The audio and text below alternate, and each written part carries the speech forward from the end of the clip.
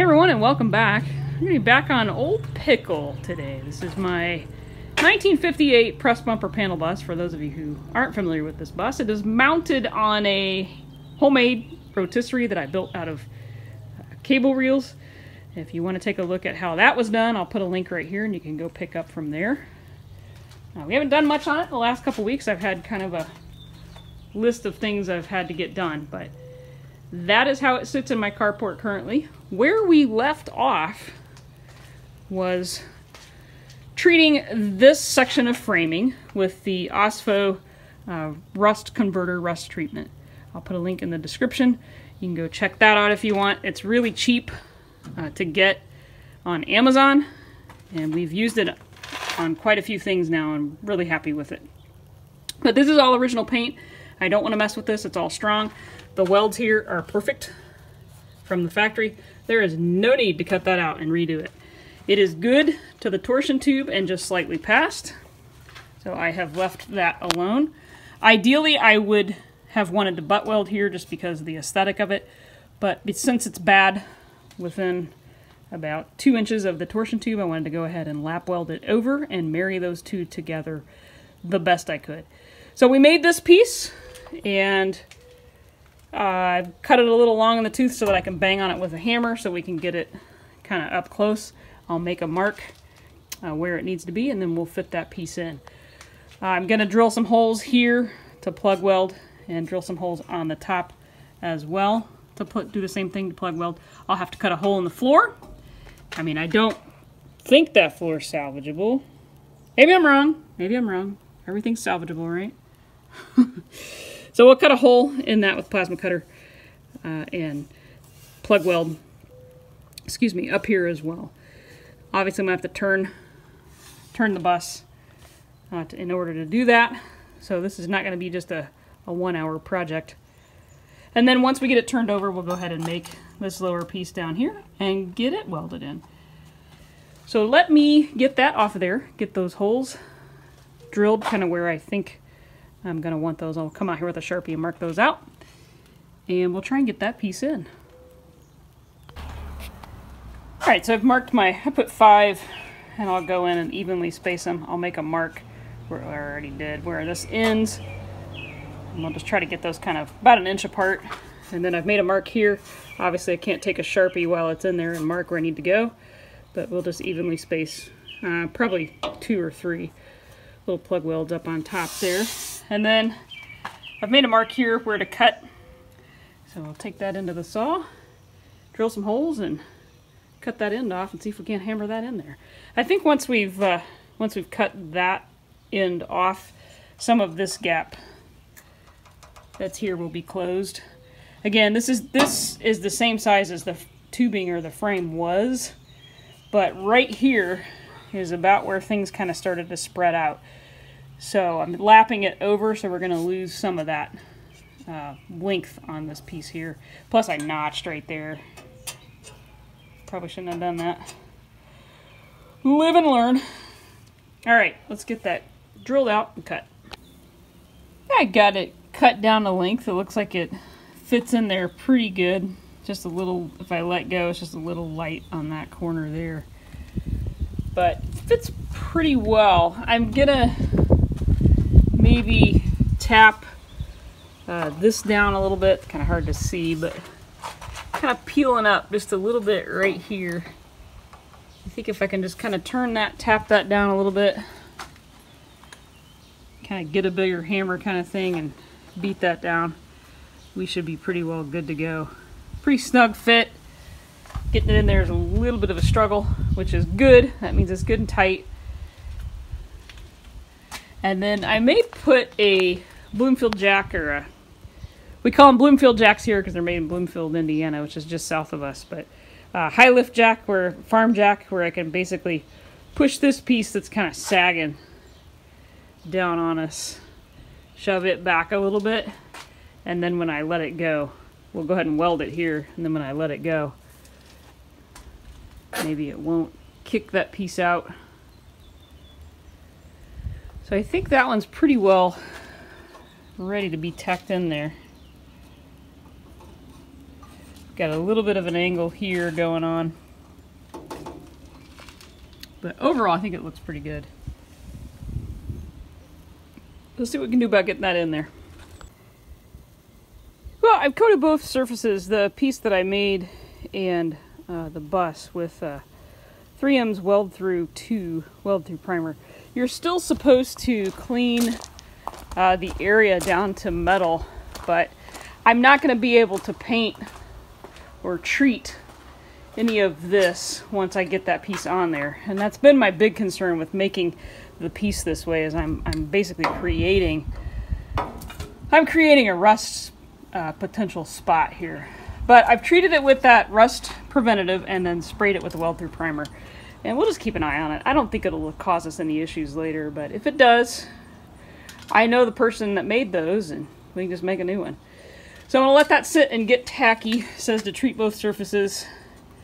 It says it takes 5 to 10 minutes. It's almost there now, it feels like.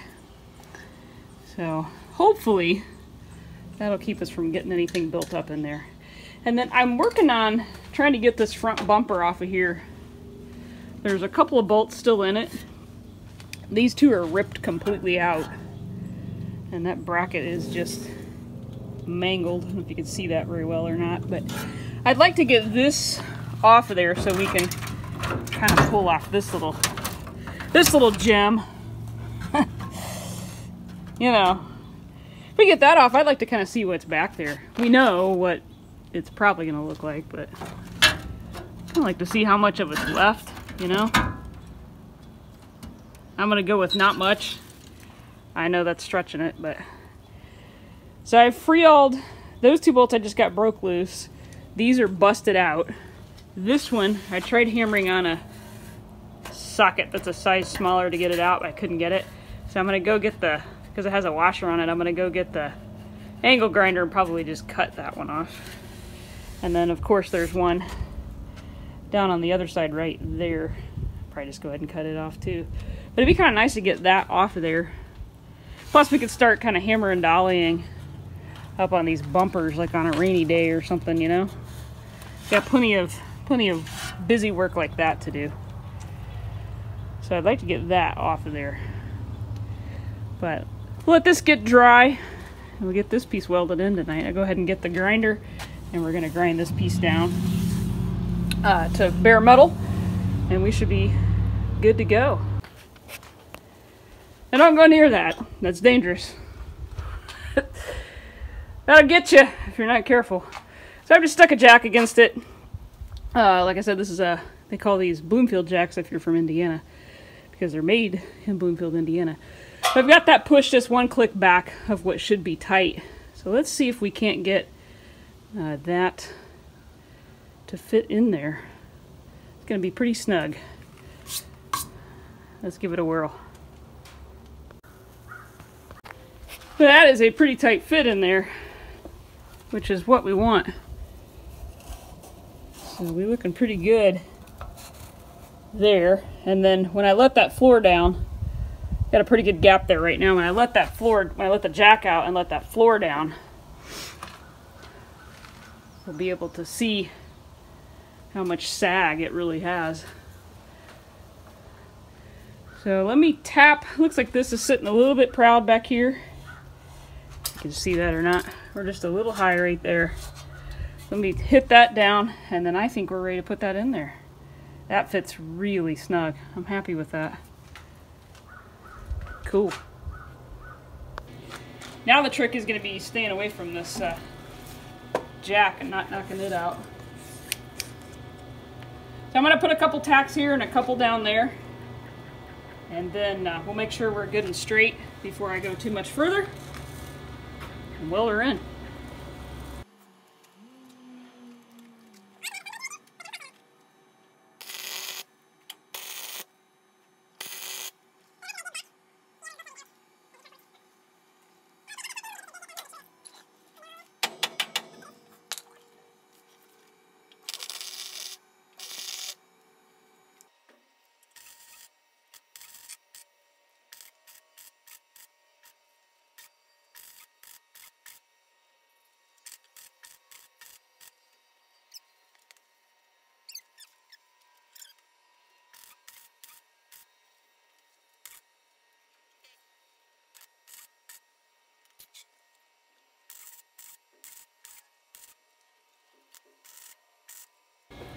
bring you over here. I'm going to keep at it. We don't need to see much more of that. Spot welded or plug welded there. Welded on the end. I'll keep at it and I'll bring you back. Probably won't get the top piece all the way welded in tonight. We're coming on sunset. And I still have to flip the bus and get up in there and weld, cut a hole in the floor and all that. But we'll get all this welded up and we'll take a peek, see what it looks like. Well, ladies and gentlemen, that's as much as I'm going to do right now. Once I turn the bus, I've tacked down here. Right down here, it's hot, don't touch that. So I've got everything plugged, and once we turn the bus, I'll go ahead and we'll fill in that weld right there. But welding up around that torsion tube is just so tight when you get up to the top there. So best I can do with the space I have to work in. But why do you say we drop that floor down and see if she goes kabang? What do you say? I'll shut my welder off too before we do that. Maybe you'll be able to see from there, I'm not sure. So I'm gonna open the arm of this jack and kick the release down, so if it goes kabang and knocks you off, I apologize in advance. I'm gonna try and catch it.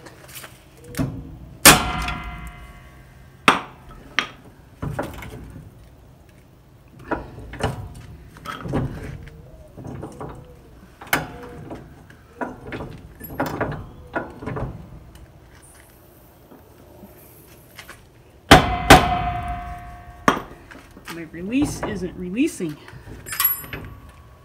Okay, you ready?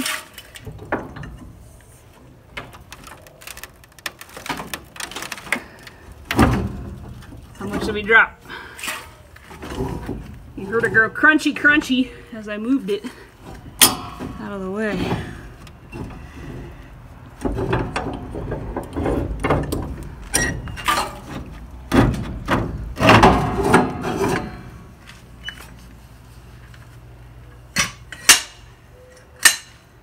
While we've got the welder out here too, let me just go ahead and tack that real quick. Don't have any light gaps through there anymore, so it definitely dropped down quite a bit. And my piece I welded in didn't go kabang. So I'd say that part of the floor is pretty well braced up. Just to prove it to everyone who's going to correct me and say it's a high lift jack. Bloomfield, Indiana. If you don't have one of those, do like my dad does and stop and pick one off the side of the road for free, or go buy one because they come in super handy for lots of different things. Don't ever stand behind one when you're releasing it and the car's on it though. Ask me how I know. Well, that'll do just fine. Got that piece of the floor all welded back up and attached again. I just welded it on this side. I didn't weld it on the other side of it. I got to put those back in temporarily and then go back and cut them out. That's the thing about this bus, the way it's so bad, you got to do everything twice.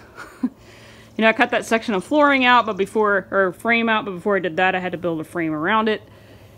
It's so weak that each part you cut, you just got to make plans for where it's going to collapse on the part you're not cutting.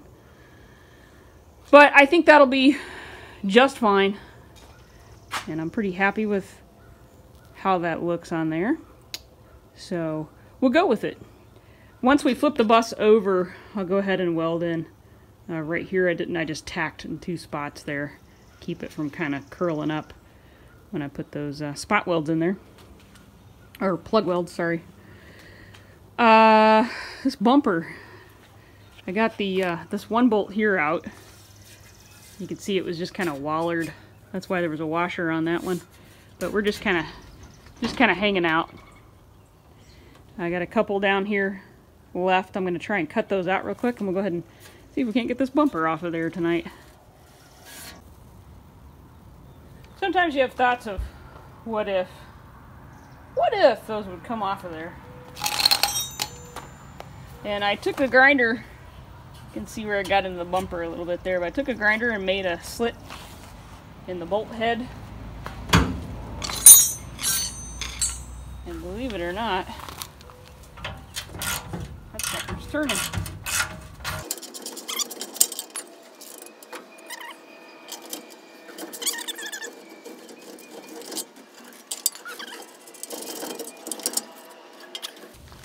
Now all we got left is that one down the corner. Or we could just pull it completely off the truck. Okay, I don't want to do that because I don't want to rip that to the point where I can't tell what I need to build later. So let me get down there and cut that one off. So here's what I'm saying down here. If I just rip that off of there, just tear it off, I'm not going to be able to see what was down there to see what I need to make. And this upper one, or the one that's up currently, is in about the same condition. So I'm probably going to need both of them, the bits that are good on both of them, to figure out how to make that. So try and not tear that out of there. I might be able to go get the plasma cutter and cut it, but let's try and get the bolt out first. So I'm going to go get a zip tie and zip tie this back up. Should have took that bottom one out first, shouldn't I? Oh well. Live and learn.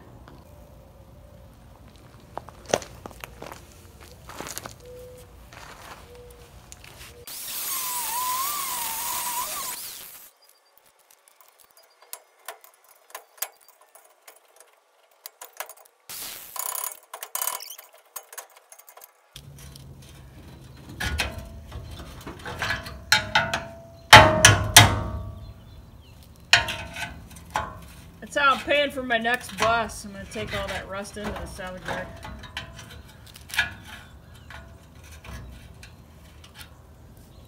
Yeah, there'll be another one. Alright.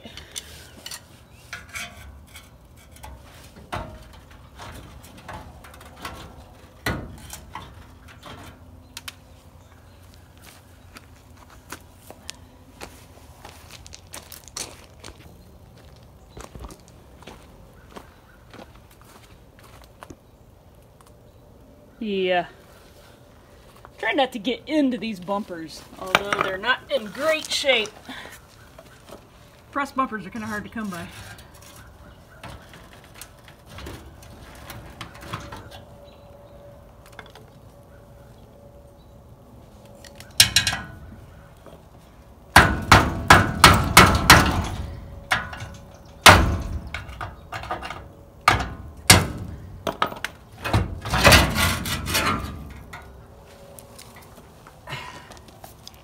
There we go. I haven't been able to get to this side of the bus very well for a couple days. We had a dumpster in here tearing down the camper. I've been wanting to do this for about 2 weeks. Looks kind of naked.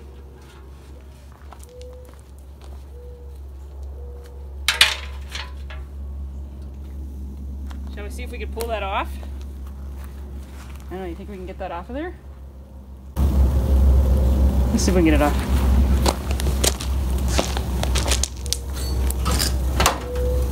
I mean, there can't be much holding it.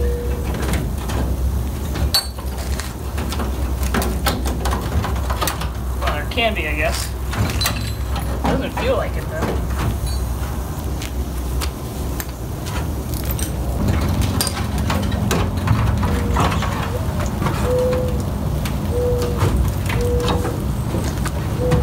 Like just this lap over piece right here. That's it.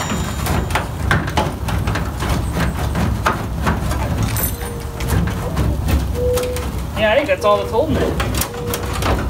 Just the positioning over the brackets and underneath this piece here. Should we cut it?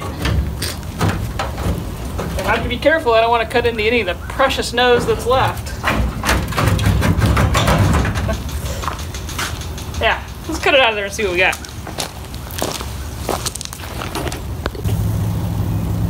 Well, we know they slit. Right, well, we don't know. I'm guessing they slit right down here. Whoever did this bus, God only knows what they did.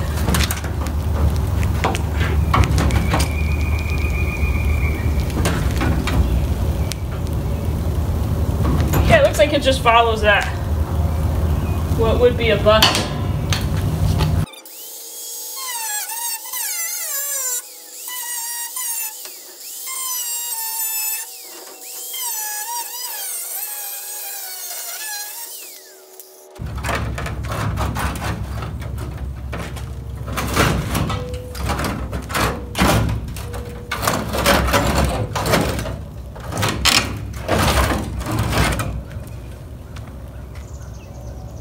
Looks better already.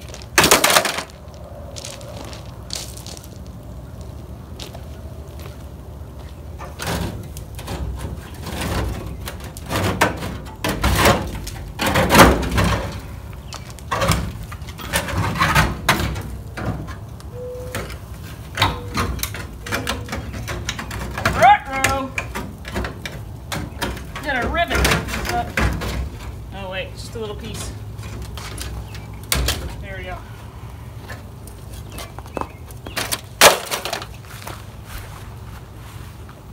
God, gosh, that looks better already.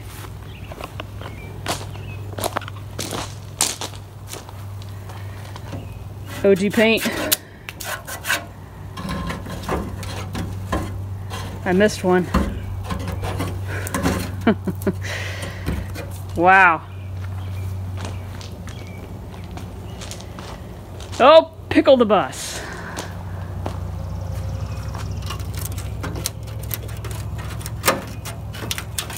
How do you like that?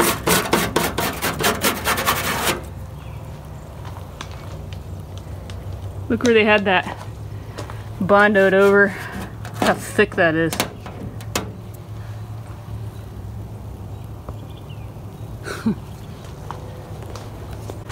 Well, that was a successful rip-off there. I actually expected this to be, I don't know what you guys expected. I expected this to be much worse.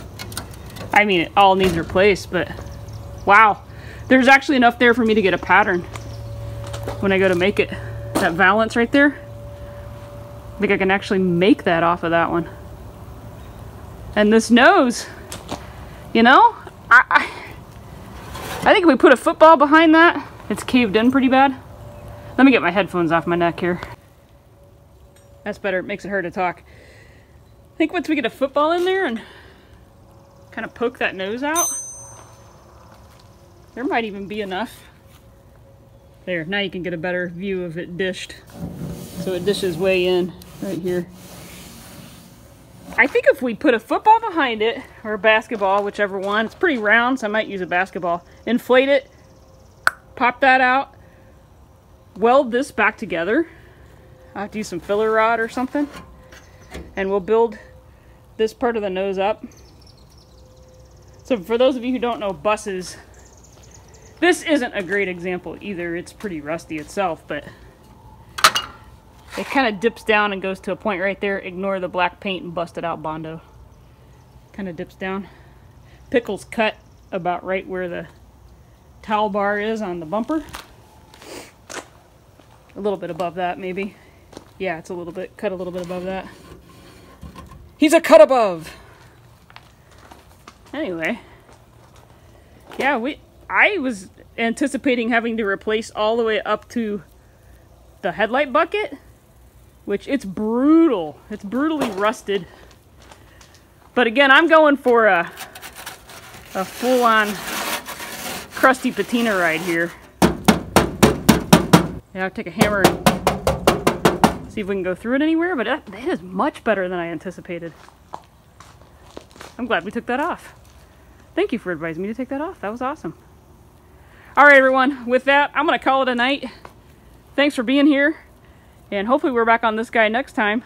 We are working on building a car hauler over here out of that trailer we tore apart. So that will be showing up at some point on this channel. But for right now, we're calling it a night. And thanks to each and every one of you for being here. It really does mean a lot to me, your comments. Negative, positive, constructive, I don't care. If you leave a comment, that really just makes my day. So I appreciate each and every one of you. And we will see you next time.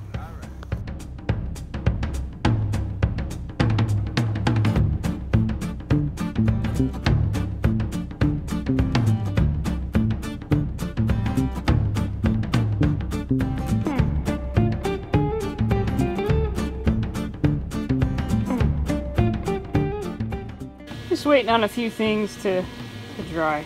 You heard the phrase, waiting on paint to dry. So I'm playing around with the plasma cutter while I'm waiting on paint to dry. One of the ones I did just a few minutes ago.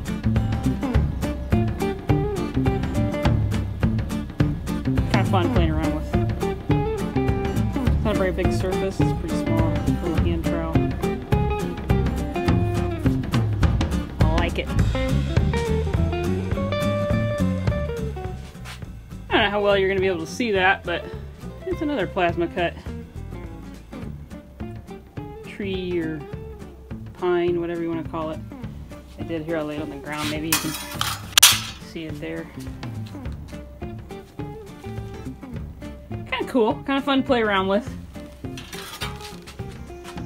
You know, somebody will like it at a show when I go. And then one more. Squirrel. I just tacked his tail in 3 places on the back. Yeah, he's kind of cute, don't you think? So for those of you who don't know, I do a little Etsy shop and I have art shows throughout the year, of course. This year, for obvious reasons, most of those art shows have been canceled, but that doesn't mean we can't make. So when I go to garage sales and different flea markets, whatever, I pick up trowels and saws, and then we make fun little things out of them. I don't know what I'm going to do with this one yet. It's a little different. Let's see if we can come up with something for it. Alright, everybody. I gotta sign off.